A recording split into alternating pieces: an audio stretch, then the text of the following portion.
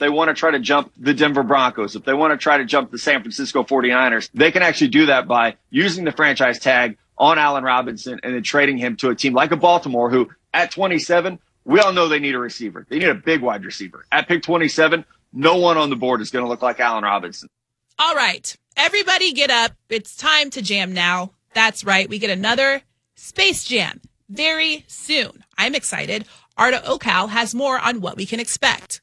Thank you very much. Lots to report on the new Space Jam. We got lots more information on the new Space Jam film called Space Jam: A New Legacy. The film stars LeBron James playing himself, who has a young son, Dom, who wants to become a game developer.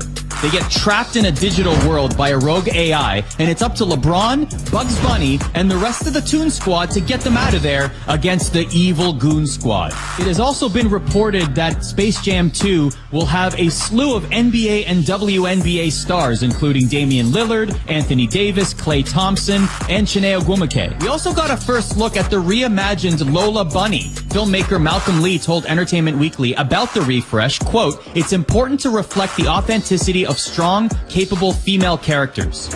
Lee also said that this film is a better movie than Space Jam. All right, let's go. Better than the original Space Jam? That is a lofty goal. I'll believe it when I see it. LeBron James, though,